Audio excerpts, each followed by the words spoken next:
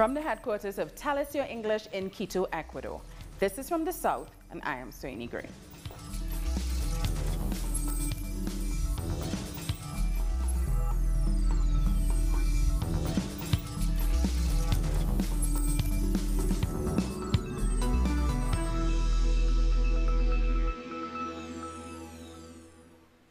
Colombians have been protesting against what they say was fraud in the first round of the presidential election last Sunday.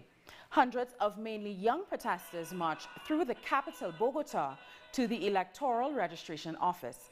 They say videos and other documents indicate irregularities and manipulation in the counting of the votes, which may have inflated the score for the right-wing candidate, Iván Duque.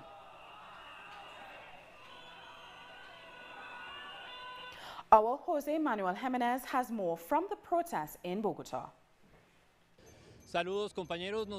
We are in front of the National Registry Office where many citizens gathered to ask for transparency in the June 17th, second round of the presidential elections.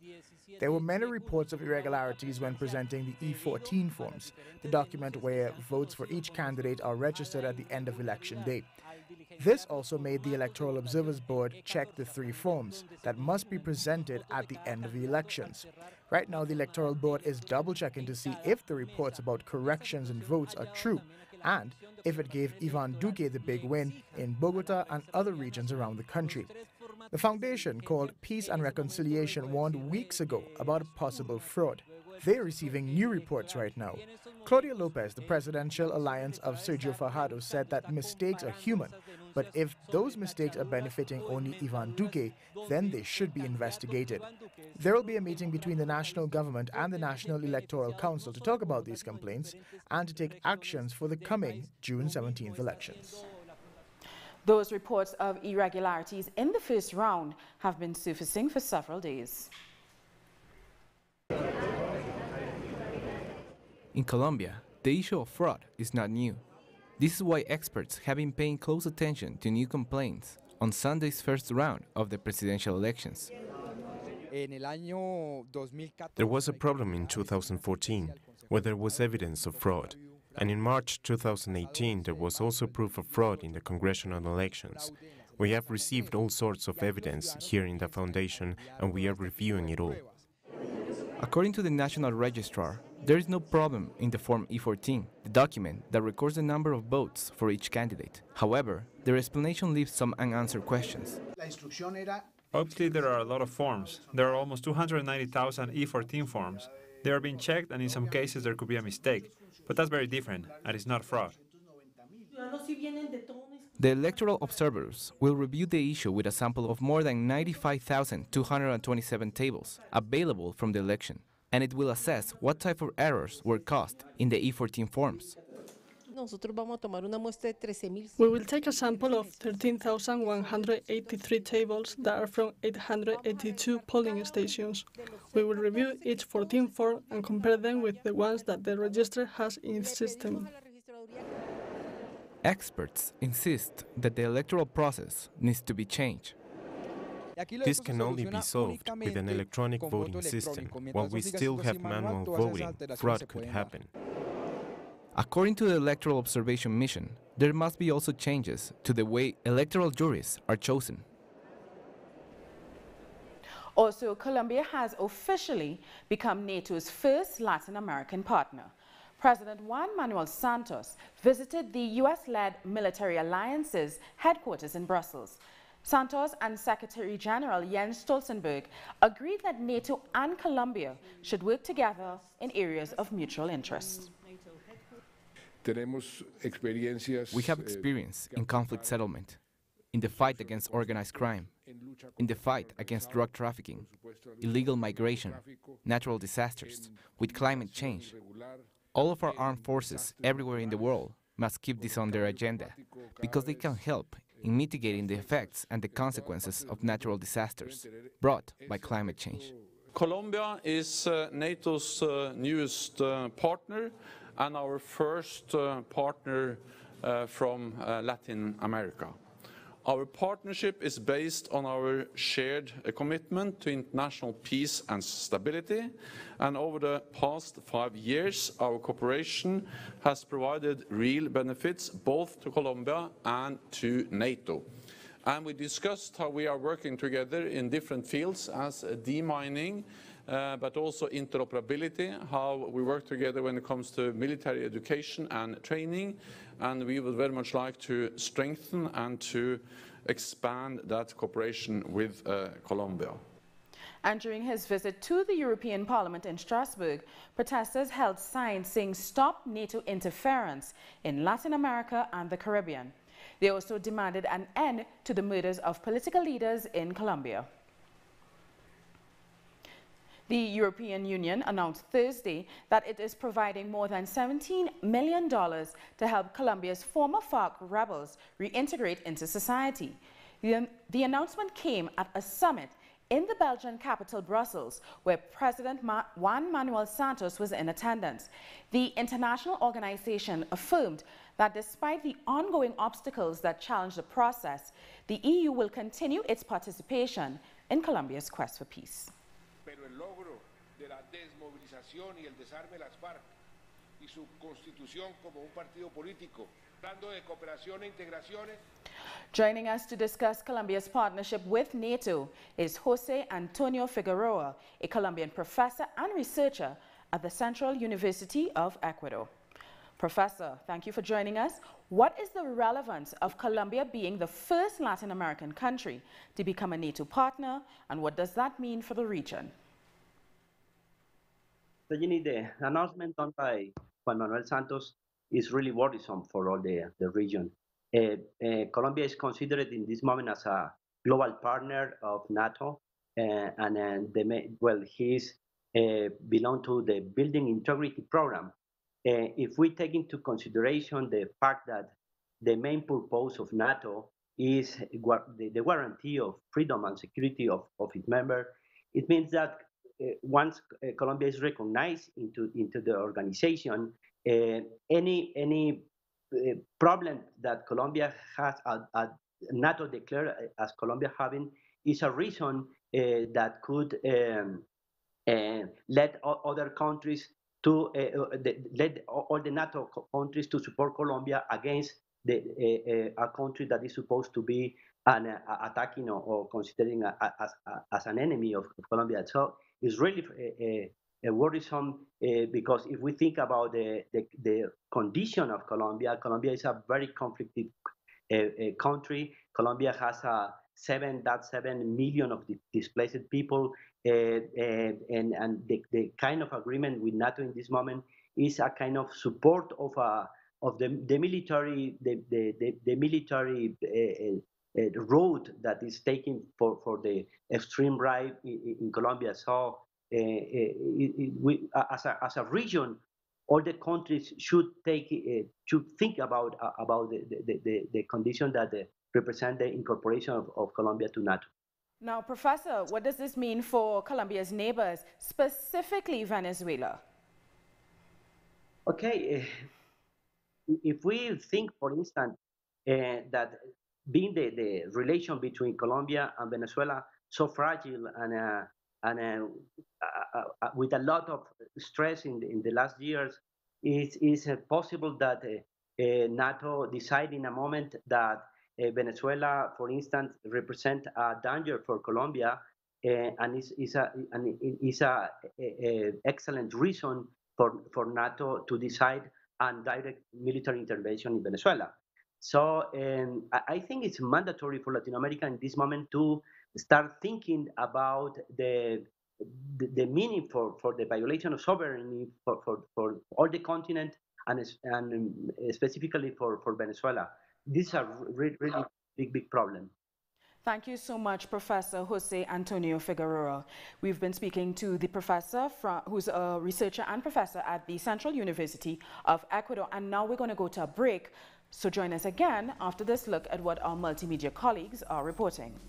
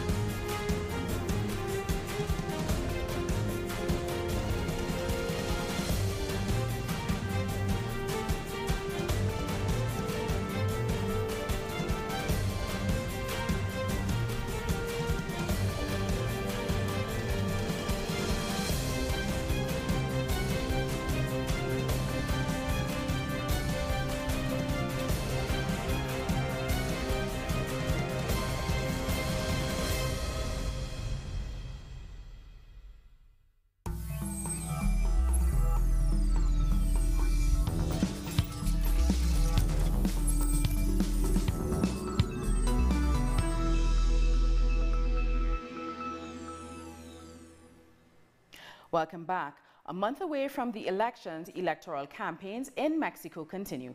They are considered historic due to the high number of participants. So let's see how the 4 candidates are placed in the polls. The coalition candidate from Juntos Haremos Historia, Andrés Manuel López Obrador, remains the favorite to win the upcoming presidential election in Mexico. A recent study in the most important newspaper in the country confirmed it. According to polls, the left-wing candidate is 27 points ahead of conservative Ricardo Anaya, leaving José Antonio Meade with a mere 19%. In the case of PRI, they are interested in keeping power in some bastions, some districts and towns. I've heard it from PRI members themselves. They don't want to lose all power in some important states. This is the same with PAN. In an attempt to keep order in the polls, the General Council of the National Electoral Institute issued a set of rules that included prior registration of any opinion poll. The National Electoral Institute has to issue a set of methodological criteria that is accepted by the survey industry and that is binding for all the polls that are published during the ongoing electoral process.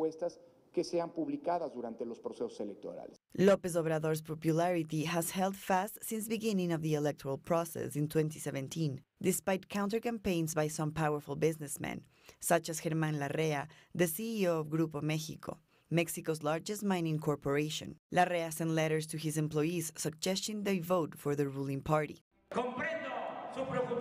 I understand their concerns because Germán Larrea has been one of the most important businessmen during the current neoliberal period, a good businessman and also a good influence peddler. Meanwhile, support for López Obrador's campaign floods social networks. On July 1st, 89.1 million Mexicans are eligible to vote. Besides choosing a new president, they will choose 128 senators, 500 lower house representatives, and renew 9 state governments, including the government of the capital city. The Nicaraguan government has released a statement condemning the acts of violence that have occurred since April 18th, particularly those which took place on Wednesday as Nicaraguan families observed Mother's Day. The government confirmed that there are no paramilitary forces or groups affiliated with the government, and they say that this violent situation has been created by opposition groups with specific political agendas which have taken a criminal form, causing terror. The government is calling for calm, an end to violence, and for coordinated efforts to engage in national dialogue. Earlier, the Nicaraguan army gave a press conference to provide an update following a series of violent demonstrations carried out on May 30th. During the evening hours of May 30th, 2018, 11 people were admitted who were taken to the military hospital's emergency room. Among them, 2 civilians who were already deceased, and 8 others who were hospitalized as the result of injuries sustained by firearms. Another was admitted due to a fall. 6 police officers were among those admitted to the hospital. Police attacks on students have been on the rise in Chile. In just 1 week, 3 schools have been violently evicted by the police, leaving children with serious injuries. A student was left unconscious after brutal police repression last Monday in the Confederación Suiza school. Parent groups went to visit him at the hospital, and they also announced they will take legal action against those responsible. We reject with great conviction the extreme violence that the government of Sebastián Piñera is using against student protesters. They are exercising irrational repression that also drifts towards torture, which puts the lives of the students at risk. Student Carlos Valdovinos arrived unconscious to the hospital with signs of strangulation. This diagnosis was confirmed by the student when he woke up. He says the policemen started fighting him, and since they couldn't subdue him, they started to choke him with a piece of cloth, he told. Then he couldn't breathe, but they didn't care, so he lost consciousness. Witnesses said that once he was unconscious, they threw him into a police car and brought him here. The feminist wave that took over the country also took over some of the most renowned schools that on this day and age are still divided by gender. This is why students are protesting for non-sexist education, but the police in Chile are suppressing protests as if this were a war. What is most outrageous for the parents of these students is that what happened with the students who almost lost his life happened merely days after the brutal repression against the National Institute. I started taking pictures and trying to separate policemen from students when a tear gas canister hit my head. In that moment, I didn't realize that I had a cut, but after some time, blood started coming down. The scar is still there. This violence shook authorities into investigating the events and carrying out the required protocols. When we enter a school, the police need to have the equipment necessary to protect themselves and students. There is no protocol that says they should throw chairs. That's beyond any police protocol or code of conduct. It's apparent only policemen have yet to know this fact, because no changes have been made after the emergency meeting following the acts of violence. And in Bolivia, authorities have arrested a police officer who they say is behind the killing of a student protester, Jonathan Quispe. Our correspondent in La Paz, Freddy Morales, has the details. The government has announced more details about the death of Jonathan Quispe, a university student of El Alto, which occurred on May 24th. The police officer, Sub-Lieutenant Christian Casanova, was presented to the press as the main shooter. He is currently in detention. According to a report by government official Carlos Romero, the sub-lieutenant used a shotgun to fire a child's marble at the student. Romero issued an apology for claiming that the marble bullet was shot by university students, who have started protesting in the streets to exercise their rights. We thank Freddy Morales for that report. Argentina's President Mauricio Macri has vetoed a new bill approved by the Senate to control the rising cost of essential utilities. The law aimed to bring prices of water, electricity and gas back to the levels they had been in November 2017. Now, the measures will only allow tariff increases in line with user salaries or pensions. The move was proposed by the opposition. In Barbados, 10 of the 12 new government senators have been sworn in. Meanwhile, the opposition Democratic Labour Party, which was swept out of Parliament in the election, was scheduled to meet on Thursday to decide whether they will take up the offer by Prime Minister Mia Mottley to appoint 2 opposition senators. Mottley announced on Saturday she had to amend the constitution to make the offer, since the opposition leader appoints senators and there's none in this parliament. The Caribbean Development Bank says the region needs to invest in developing the blue economy, meaning monetizing its marine resources. The body says the blue economy can address GDP shortfalls. However, the CDB report says the region needs to combine climate change mainstreaming and innovative funding because marine resources are notoriously fragile. And with hurricane season due to officially begin on June 1st, Grenada's Prime Minister Dr. Keith Mitchell is challenging the Caribbean to learn the lessons from the 2017 hurricane season. The Prime Minister says regional governments need to include climate change resilience in development planning. For that, Mitchell has created a new government ministry of climate change, environment, fisheries, forestry, and disaster management for Grenada. In practice, will require a shift in focus from sustainable development to climate-smart development.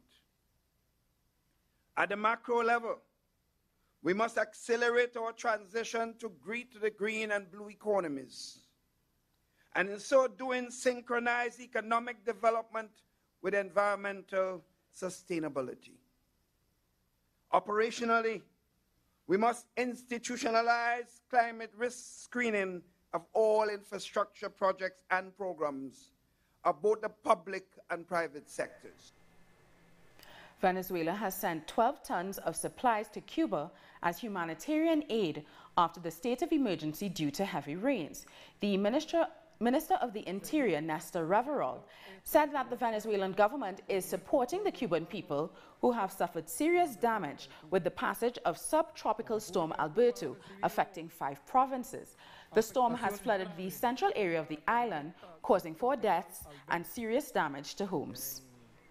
Causando graves afectaciones a los cultivos, Cuba has been affected by the subtropical storm Alberto, causing serious damage to crops, houses, roads, bridges, and power plants.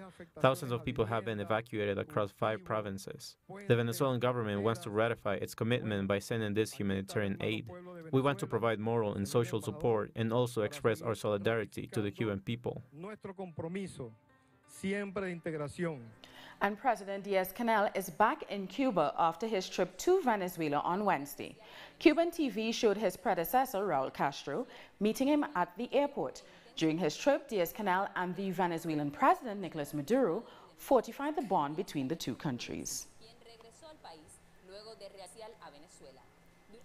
More than 2 months have passed since the kidnapping and murder of the Ecuadorian journalist on the Colombian border. Now the Ecuadorian authorities are handing over some of their personal belongings to their relatives. Christian, who is the son of the driver Efrain Segarra, recovered his father's car. The car, which transported the journalist team to Matahe, was found in the town by the Ecuadorian military forces. The relatives drove around the city in honor of their loved ones.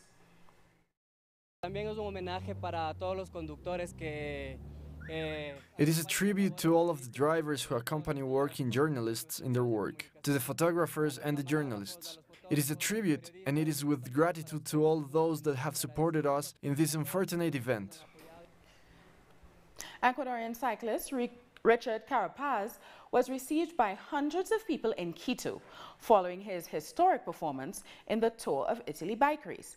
Carapaz won the attention of the international and local media after winning the 8th stage of the Tour of Italy, becoming the first Ecuadorian to place first in a stage in one of the 3 biggest cycling races in the world.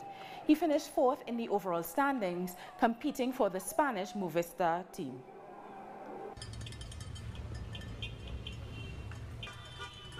We're going to take another short break, but join us again after this look at what our multimedia colleagues are reporting.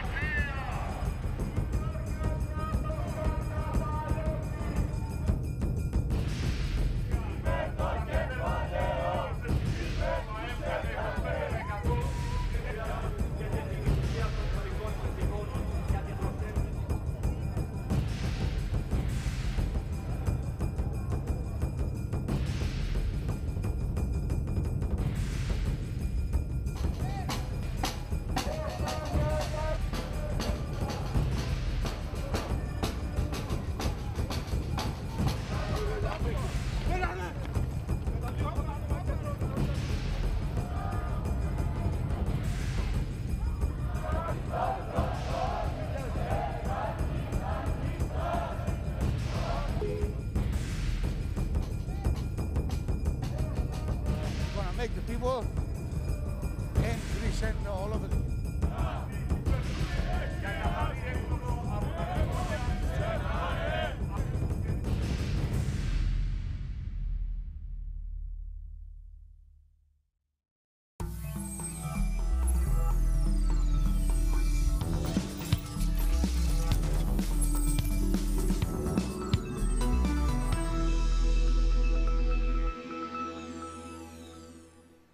Welcome back. Spanish Prime Minister Mariano Rajoy will not resign ahead of a vote of confidence in his leadership to be held on Friday.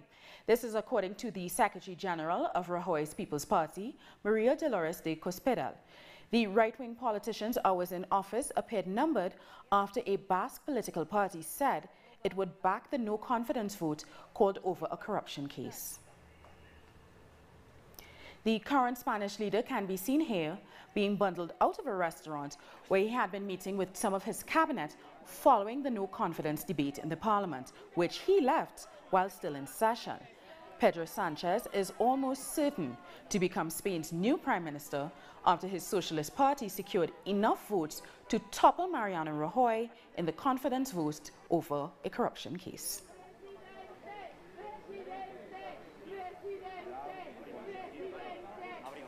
Protests are taking place in the United States demanding justice for the murder of Claudia Patricia Gomez Gonzalez, a 20-year-old Guatemalan woman murdered in the U.S.-Mexico border.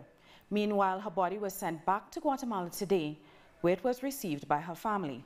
Alina Duarte has all the details. The murder was committed by Border Patrol agent. This is the reason why one of the protests in Washington took place outside the U.S. Customs and Border Protection. Also yesterday, people gathered in Manhattan, New York to demand justice for this murder, and also to end the xenophobic policies of the Trump administration. Claudia Patricia was the oldest of three and had just graduated as an accountant in 2016. She was traveling from Guatemala to the state of Virginia, where a vigil was held demanding justice for this crime. Leaders of several countries have come out against the United States' decision to move ahead with tariffs on steel and aluminum imports. France, Germany, Canada, and the European Union have said that the tariffs would be detrimental to the economy, reviving fears of a trade war and provoking retaliatory action from impacted countries. The U.S. action, which takes effect on Friday, casts a long shadow over a meeting of finance ministers from 7 top economies, which sought to convince the United States of the consequences of the tariffs. Demonstrators in Kenya in response to government corruption charges. Let's hear about that and other stories making headlines around the world. Kenyan activists protested against corruption in Nairobi. This comes after Kenya's president vowed that some $80 million stolen from the National Youth Agency would be recovered. 24 of the 54 suspects charged with numerous cases of fraud pleaded guilty in court. There's small fish. You know, when you do something small, you end up paying dearly. But these people who are looting billions and billions of shillings from our public coffers, they walk scot-free, and that is something that is so very much worrying. We want this trend to change. In South Africa, hospital workers barricaded and protested at Charlotte Maxeke Hospital in Johannesburg over the failure of the hospital to pay performance bonuses and overtime.